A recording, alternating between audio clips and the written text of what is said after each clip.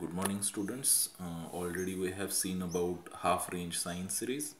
Now we will discuss about half range cosine series. Now see here, in half range cosine series, value of bn equals to 0, means other two Fourier coefficients a0 and an exist, means we will not find here value of bn will be 0.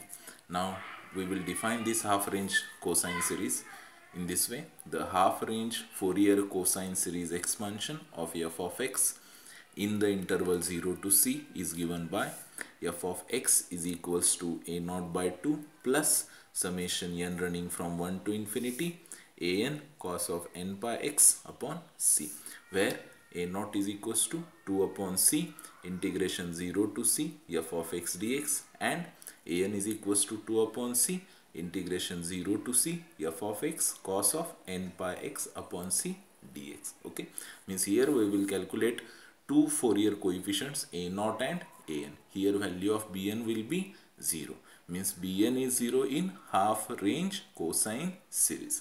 Now we will see one question. Example is obtain half range cosine series of f of x is equals to x in the interval 0 to 2 and hence prove that pi raised to 4 upon 96 is equals to 1 upon 1 raised to 4 plus 1 upon 3 raised to 4 plus 1 upon 5 raised to 4 plus so on.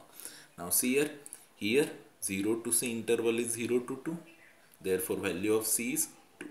Now half range cosine series is given by f of x is equals to a0 by 2 plus summation n running from 1 to infinity an cos of n by x upon c, where a0 is equals to 2 upon c integration 0 to c f of x dx, means this equals to, now substitute the value of c and f of x, therefore it becomes 0 to 2 x dx.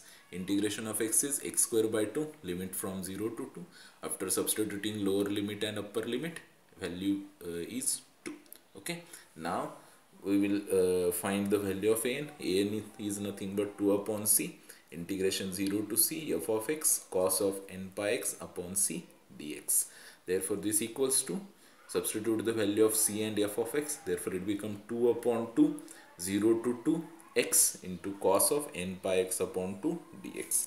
This 2 to get cancelled, therefore this equals to, again here we will use a generalized bipart rule, therefore it become x into sine of n pi x upon 2 divided by n pi by 2, means coefficient of x will be here, minus 1 into minus cos of n pi x upon 2 divided by n square pi square upon 4, limit from 0 to 2.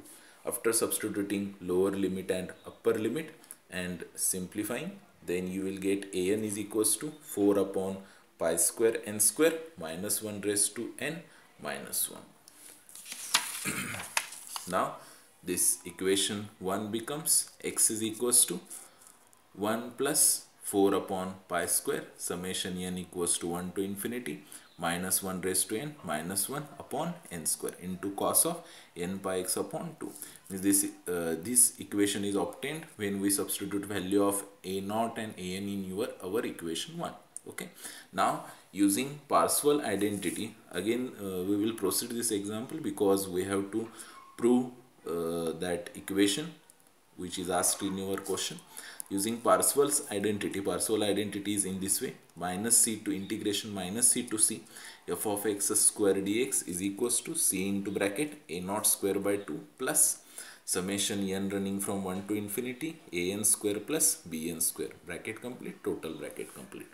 Here now we will substitute the value of c here. Now this interval will become minus 2 to 2, f of x is x here, therefore it become x square dx. X square is even function, therefore this interval minus 2 to 2 becomes 2 times 0 to 2 x square dx is equals to, substituting the value of c, a0, an and bn, it becomes 2 into bracket 2 square by 2 plus summation n running from 1 to infinity 4 upon n square pi square in bracket minus 1 raised to n minus 1, total bracket complete, square, total square bracket complete here. Now integration of x square is x cube by 3, limit 0 to 2, this equals to after multiplying these two inside the bracket, it become 2 plus 16 upon pi square summation n running from 1 to infinity minus 1 raised to n minus 1 total bracket square divided by n raised to 4. This 16 and pi raised to 4 is constant term, therefore we have taken these two terms outside the summation sign. Now after simplification, it become 2 upon 3 into pi raised to 4 upon 16 equals to summation n running from 1 to infinity minus 1 raised to n minus 1 total bracket square divided by n raised to 4. Therefore, we will obtain here pi raised to 4 upon 24 equals to. Now, in this summation n running from 1 to infinity, therefore we will substitute n equals to 1, 2, 3, 4 and so on in the place of n.